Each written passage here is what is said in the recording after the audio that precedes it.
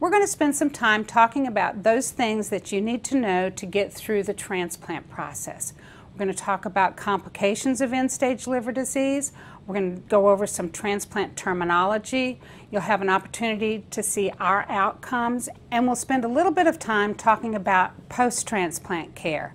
The reason we don't take a lot of time with that is because when you're in the hospital after transplant, that's what they do. They teach you and your loved ones how to take care of you after transplant. There are three main complications of liver disease.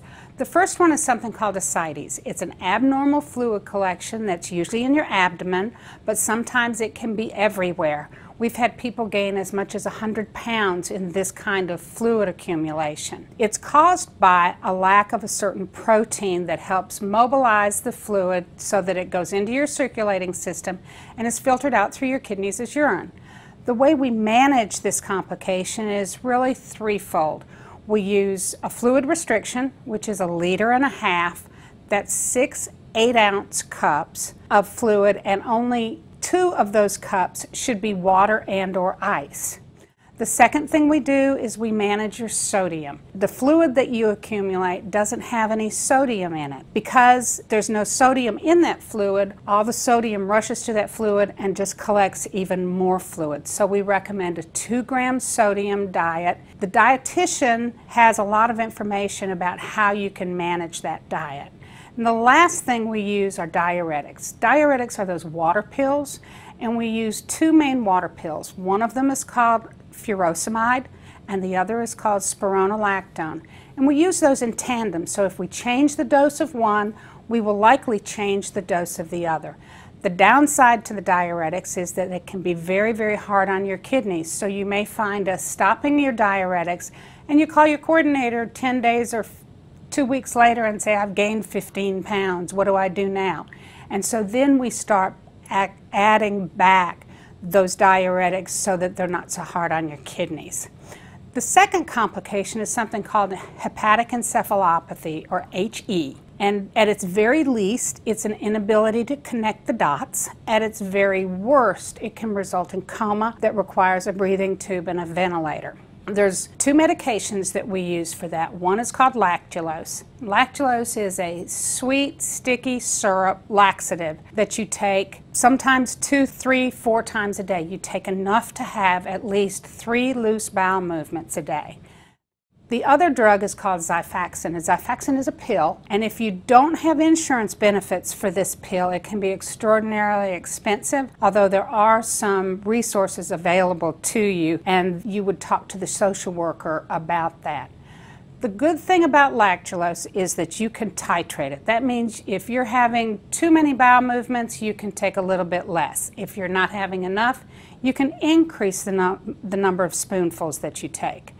The only time that you should be taken to the emergency room for hepatic encephalopathy is if your caregiver cannot arouse you or if you become combative. The third complication is something called varices. Varices are varicose veins that develop usually in your esophagus, but they can develop anywhere, and they can become as big as your thumb.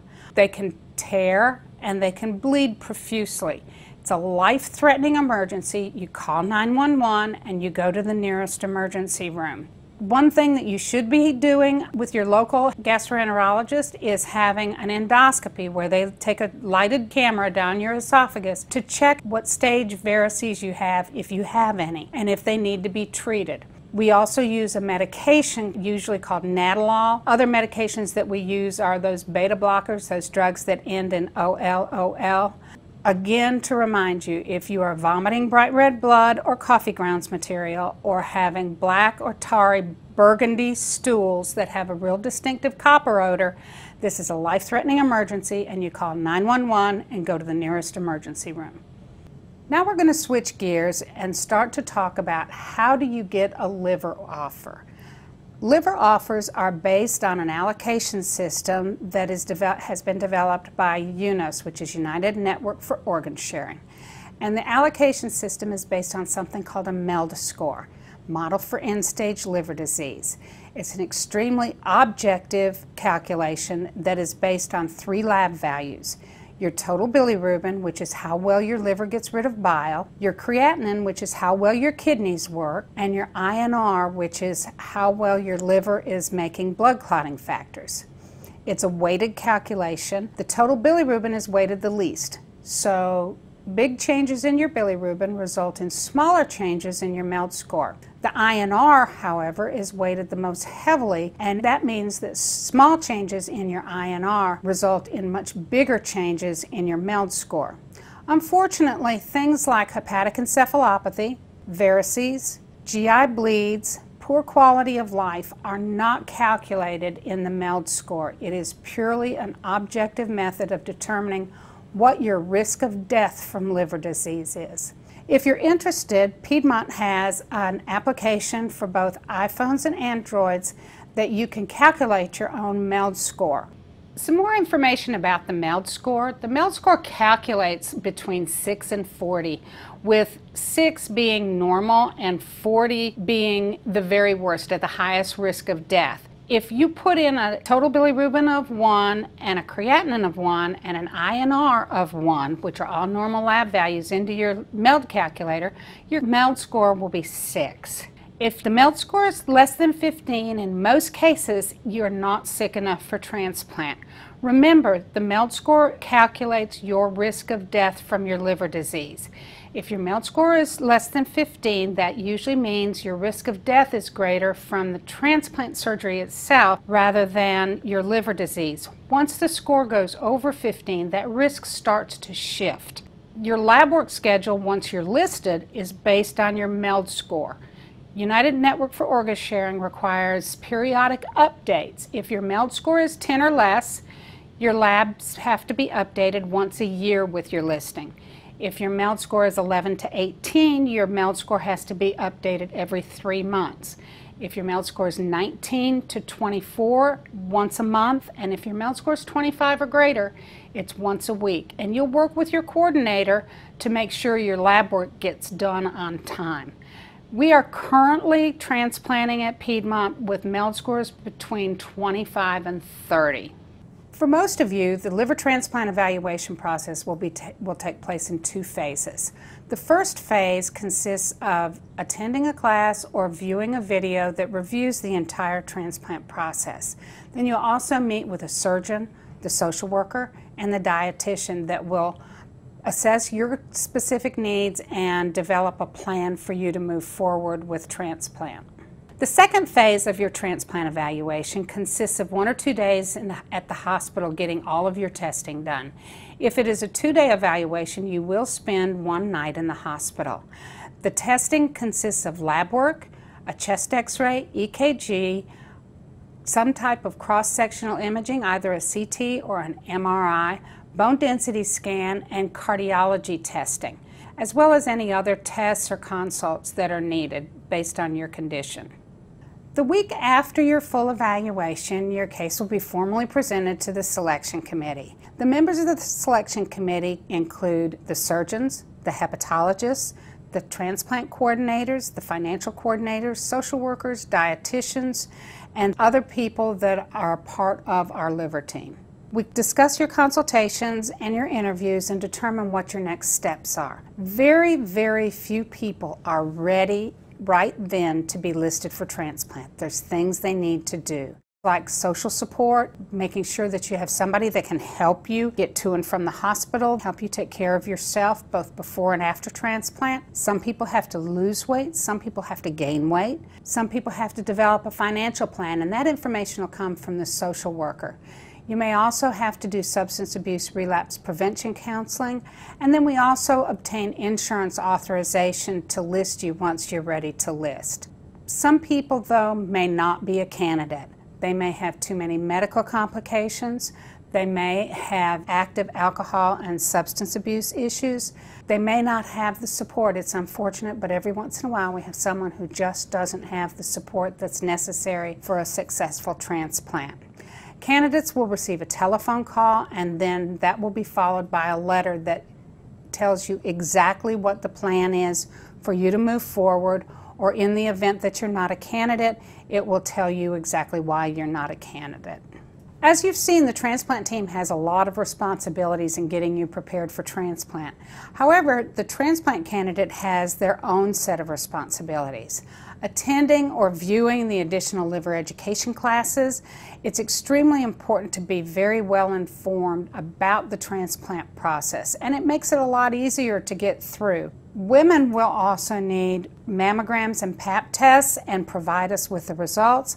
All candidates need dental clearance and oral cancer screening, and anyone over 50 or with a family history of colon cancer will need to provide us an up-to-date colonoscopy report. Up-to-date simply means if your last colonoscopy said repeat in 10 years, that your colonoscopy is less than 10 years old. If it says repeat in 5 years, that your colonoscopy is less than 5 years old. In most cases, you will only have 120 days to fulfill all these recommendations. If we can provide assistance with them, please let us know. Okay, we've gotten everything done that the transplant team needs to get done for your evaluation, and you've completed all of your requirements, so you're ready to list. Once you're on the list, what's important?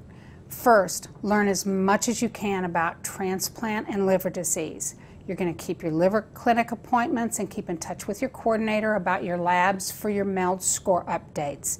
Most important, this is a long, draining process in most cases, and you're going to maximize your mental and physical well-being. You're going to keep the things around you that make you happy. If it's playing golf, get out there and swing a club once in a while. If it's going fishing, sit at the end of the pier with a fishing rod in your hand. If it's your grandkids, find a way to keep those things that make you smile in your life. And second most important is your physical well-being. I strongly encourage each of you to add 30 minutes of activity to your day. Doesn't have to be fast, doesn't have to be a lot, it just needs to keep you moving for an additional 30 minutes. And last, you're going to maintain your relationships with your primary care physician and your gastroenterologist, because what you will find is as you get sicker and sicker, we draw you closer and closer to us. Once you get transplanted, we start the process of pushing you away. And by the end of a year, we're only seeing you once a year, and the only thing that we're managing are your anti-rejection drugs.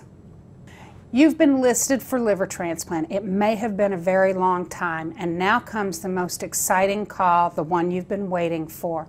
The on-call coordinator calls you and says, "We have an offer for you." She's going to give you very specific instructions. She's going to tell you to take your medicines as scheduled, except for your insulin, and you're going to follow her directions specifically, because she will be the one that knows where you need to go when you get to the hospital, what door you need to come in, and where you need to be admitted. It's extremely important that you understand these instructions, so if you're too excited and can't process it all, give the phone to your caregiver so that the coordinator can explain it to them.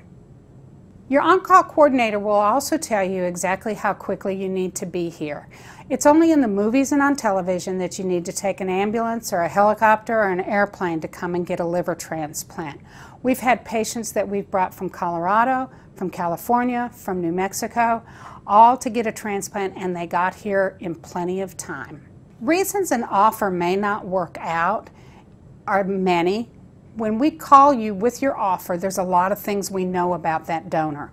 We know their age, we know their height, their weight, their sex, we know what their cause of death is. We have an extensive social history and an extensive medical history in most cases.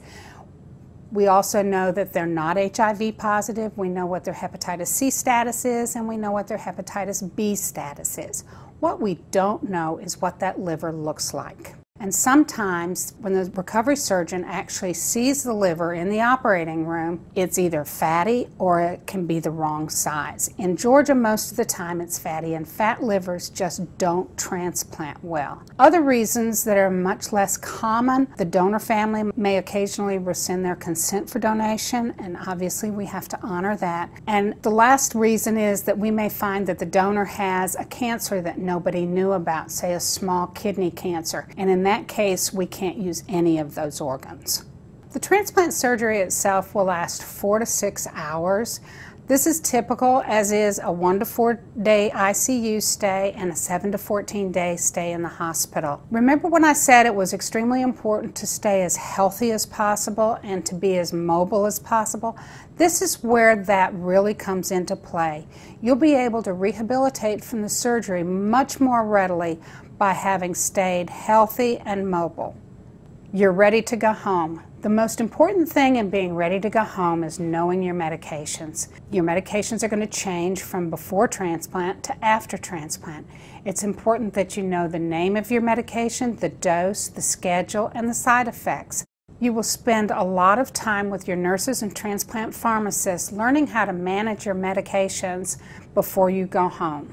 This is what a typical medication schedule looks like after transplant.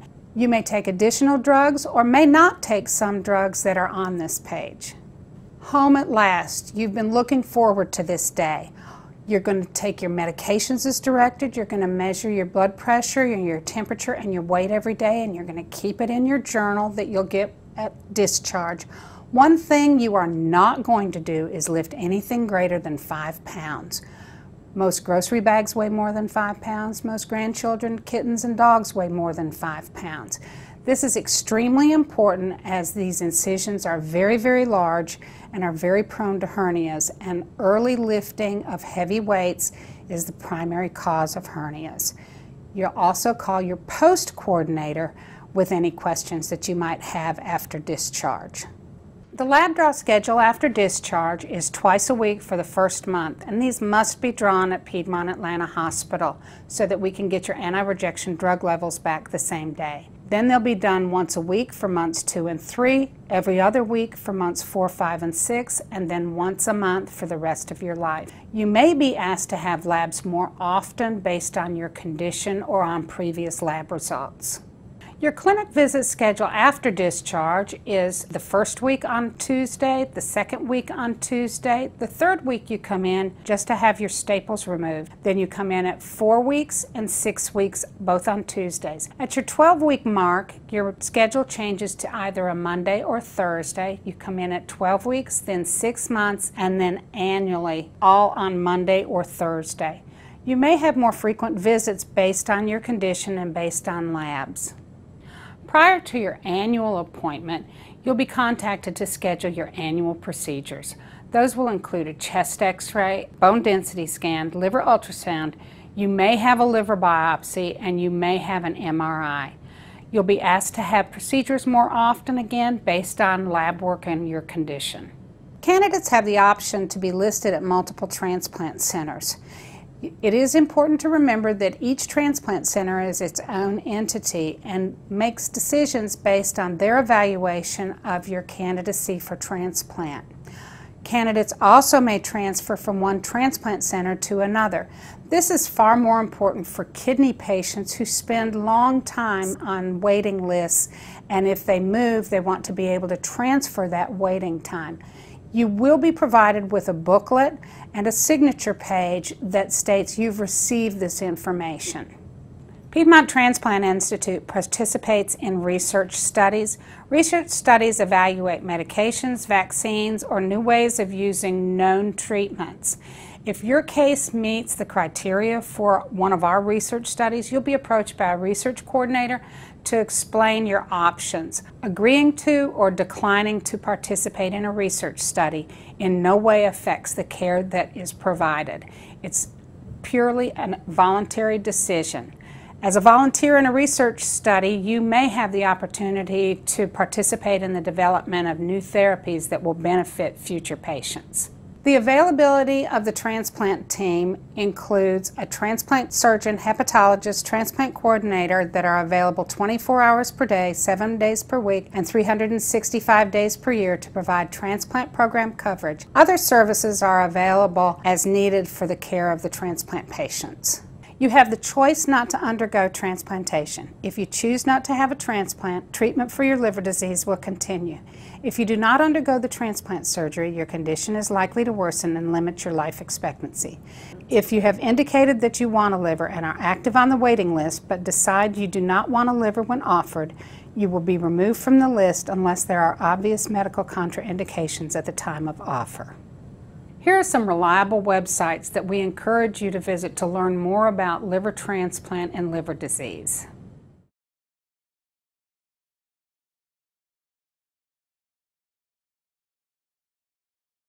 There is a page in your liver education folder titled Contact Numbers. It has the liver transplant team's contact information, especially your transplant coordinators, both pre and post, and your social workers, as well as the main number and instructions as to when you can call after hours and on the weekends and holidays. The liver transplant process can be very challenging, but also very exciting. We live the Piedmont promise at Piedmont Transplant Institute and look forward to taking very good care of you.